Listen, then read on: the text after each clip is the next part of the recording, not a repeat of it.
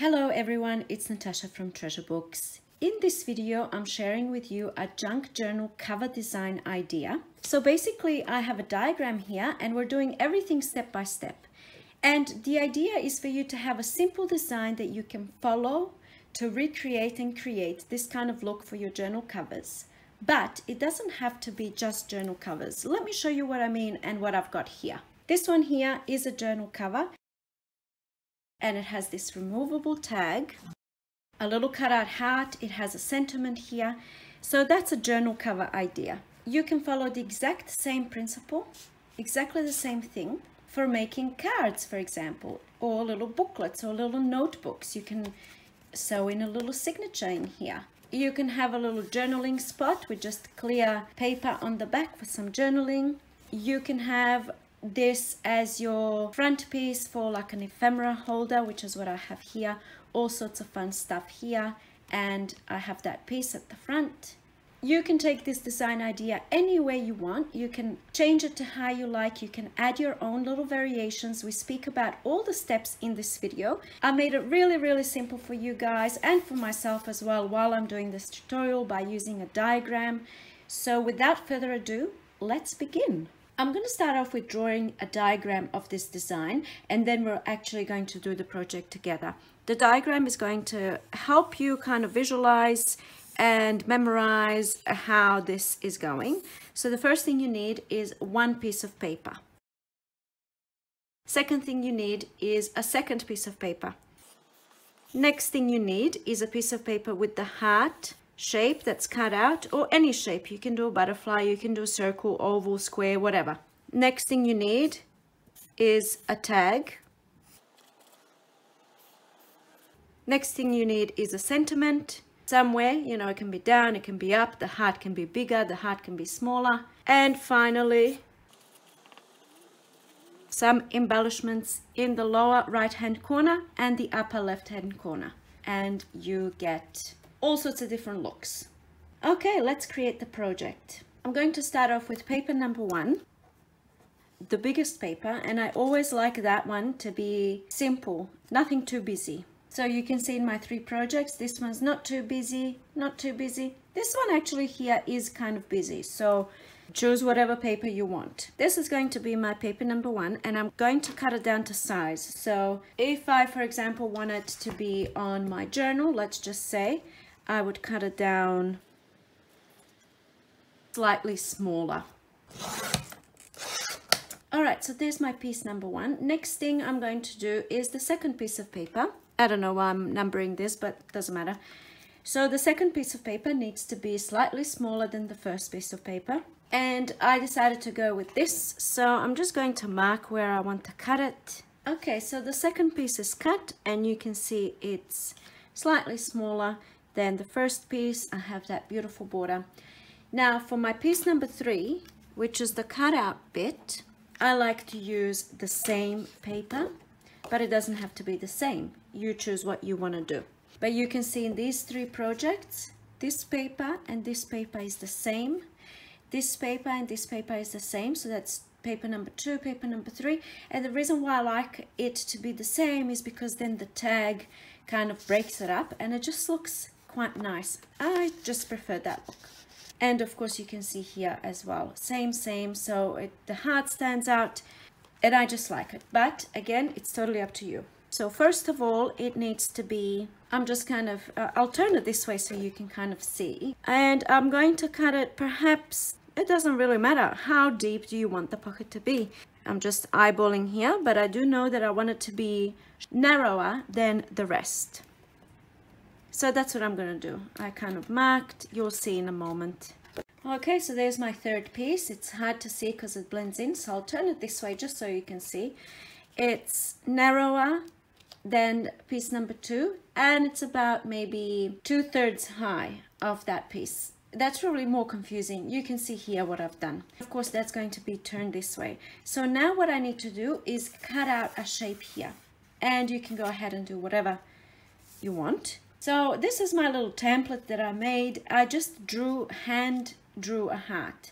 I don't have a heart punch or anything like that. So I just basically, you can go ahead and you can just freehand draw a hat on your piece, but that's really bad, so I'm not going to do that. I mean, this is also freehand, but I took a little bit more care. When you do that, you just want to make sure that you have space on the sides. So don't cut your shape all the way to the edge here, because then you have nowhere to sew or glue, if glue is what you're using. So just for visual demonstration, you can see here my piece, you can see I have width. So I didn't go all the way to the edge with cutting out the hat. And here you can see width. Whereas this hat that I just drew on, I didn't leave much space here. All right, so I'm just gonna disregard that. And I'm going to use my template and try and kind of center it somewhere. I also want to leave space down the bottom, you know, from the bottom of the hat. I do like a little bit of space there, so I think that will do.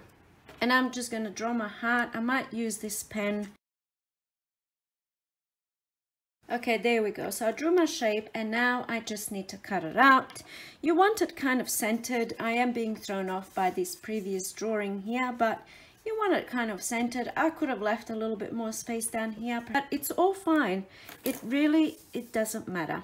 And now to cut out the heart, this is what I do, because it can be a little bit tricky cutting this shape.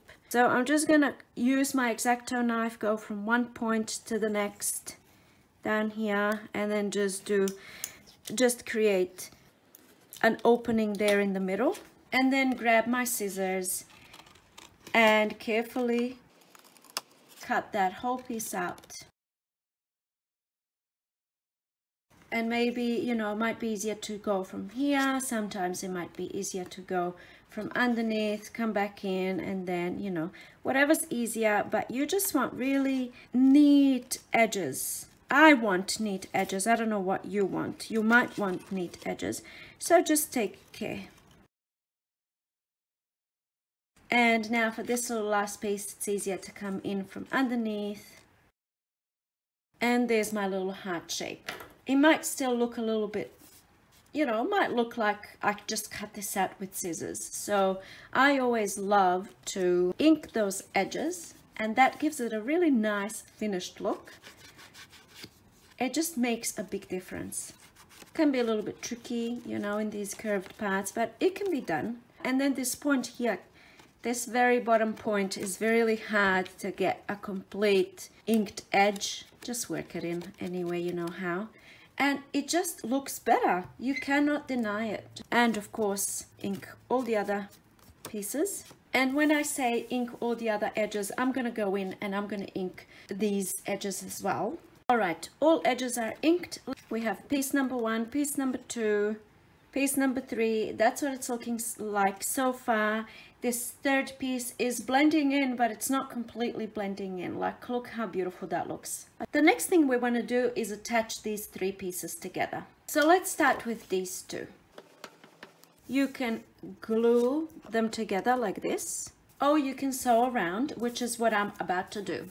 So for some reason, I don't know, I just like to sew a little zigzag stitch down the bottom and up the top. So you can see on this one, I didn't go all the way around. I just did a little zigzag stitch here, down the bottom and up the top. It's just an extra little detail. You can do all 4 sides, totally up to you. Okay, I've done the sewing, but because I was too lazy to change my thread, it's very dark thread, it kind of blends in, you can barely see it, but it's still serving as a purpose, which is to keep these 2 pieces together, because I've only used glue stick underneath. That's not going to be holding on for many years, so that's another reason why I like to sew on my project.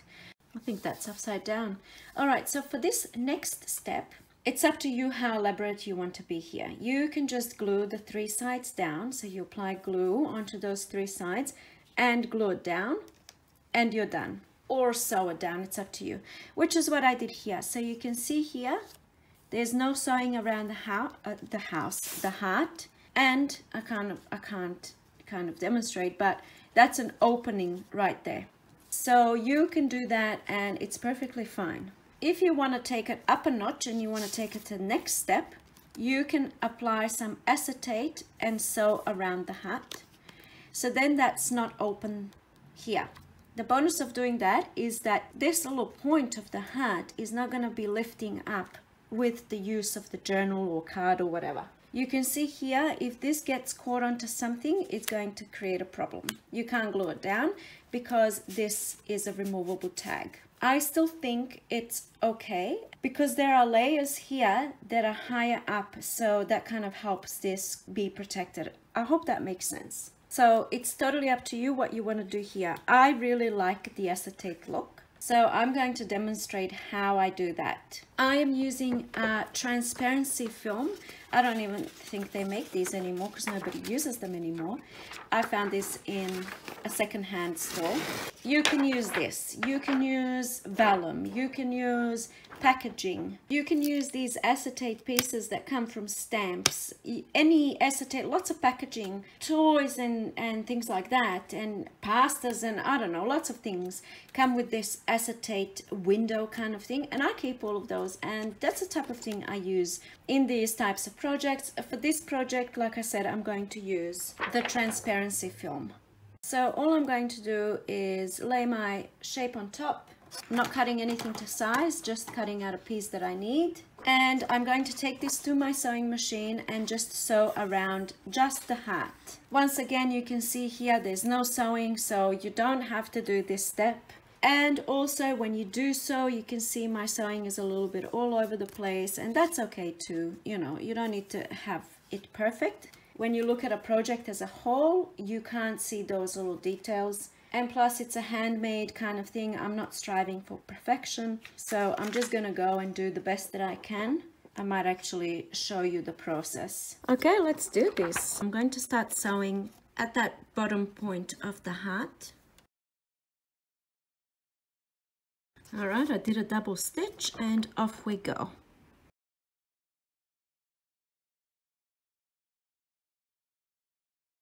Just going all the way around. Let's have a look. And here is what we have. I have sewn all around that hat, which you can't really see because it's a darker thread and it's all confusing at the back because of that first drawing that I did. But you can see my sewing is not great. It's all over the place, but you know what? It does the job and it's acceptable to me. So now I'm just going to cut off all of the extra of that acetate. So just following my scrapbook paper piece. There we go. Just a quick side note. I like my acetate paper to go all the way up to the edges of my piece. Only because when I'm tucking things in, there's less chance of things getting stuck. So let's say, for example, I just cut out a heart shape of the acetate. When I'm putting that tag in, there's a chance of it getting stuck in between the two pieces. I hope that's making sense. So that's why I like to have the whole back covered in acetate. Now that that's done, our next step is attaching this piece onto this piece. So all I do here is I sew down these three edges straight through. The other alternative, of course, is just to use glue. Because I don't care about the back of this, you can see how I've secured those threads. I'm just being very pedantic because these pieces are going to go on top of journals and I really don't want any threads coming unraveled, etc. So anyway, because this is going to be glued on top of a journal, I don't care that I'm sewing right through. If you want this to be like a journaling card, then you do your sewing before you attach these two pieces. So you sew these two first together and then you glue this onto this one. I'm going to go to my sewing machine and just sew this down. Stop talking already. And there we go. That's all sewn down. And now this is my little pocket with that see-through window. Oh, look at that. Just love it. And that's the back. So I'm really loving this. So the next thing, it really doesn't matter what you do next. The next thing I'm going to do is the tag. Only because that's going to help me determine how I want the rest to look and what flowers to pop down, etc. So I'm going to use this scrapbook paper for my tag. It's changing the light a little bit here, but I think it's going to look really nice when it's in there. So now I'm just going to measure the size that I need. Obviously it needs to be able to go into the pocket. I'm going to do it slightly narrower than where my sewing is. And also one more reason why you want to have this space on the sides is because if you have a really thin space here, the edges of your tag might be showing through the hat. It's not a very nice look. So anyway, let's get back to this. I'm going to cut this down. There's my piece of paper. I'm just going to test it out. You want it to go in easy. We pull that easy. What does this look like? Really like how that looks. I'm torn now. What do I want to do? I think I'm just going to stick with this side. Why not? Let's do something different. Let's add some blue. I always tend to go for the neutrals and the beiges. All right, so that fits in pretty nicely. I don't know, is it too tall? It's too tall. I'm going to trim it down a bit more because I still want to add something up here, and I don't want that something to be sticking up over the top of here. So I'm just shortening this down. I think that's pretty good. And now I'm going to cut this into a tag shape. So there's my little tag shape. And then of course, oftentimes I like to use these corners for all sorts of different things, you know, so that's an option too, you know, that doesn't look too bad. Ink the edges. All right, next thing I like to do is the sentiment here. So we'll do this one as number 5. It's really quite simple. I just get some tea-dyed, perhaps cardstock, and I'm just gonna cut it down to size. Just a strip of cardstock is what you need. All right, so that's about how wide I want it to be. It really doesn't matter. It can be narrow, it can be whatever you want, but I want it to be the exact same length as my very first piece. And then we're going to do those little banner type edges. I'm not sure what it's called, so I just do a little cut in the middle on both sides, just like that. And then you can do a straight line. I kind of have been doing a little bit of a curved line for these ones. Do something on the back like a little curved line, and do that on both sides. There we have it. Nothing too extravagant. Do a little bit of inking. You can play around with the placement. You can have it all the way down here. You can have it right there in the middle. And then I'm going to have something in there. You can do rub-ons. You can do stamps. I'm going to do something from this little pack. They always come with little tags, and maybe I can cut something out, or maybe use one of these. Yes, I think I'm going to use this. You can leave it blank. You can add another little blank piece like this. This one here is a stamp. So, you know, magazine, words for magazines. And then you can, I just saw this on my desk. Perhaps I can do a little layer. Let's do something different. I think that looks better when I layer it like that. And I'm just gonna glue it all down together. So glue this piece to this piece, and then glue this piece to this piece. And then I'm not going to apply glue over the whole thing because then it's going to go on the acetate. I don't know why I want to avoid that, but I do. So I'm just going to turn it around and kind of just apply glue.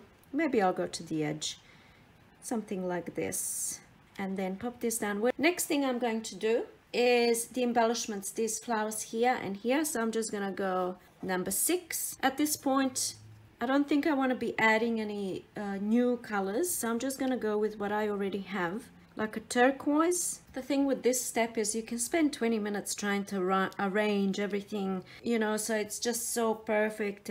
But it doesn't have to be perfect, does it?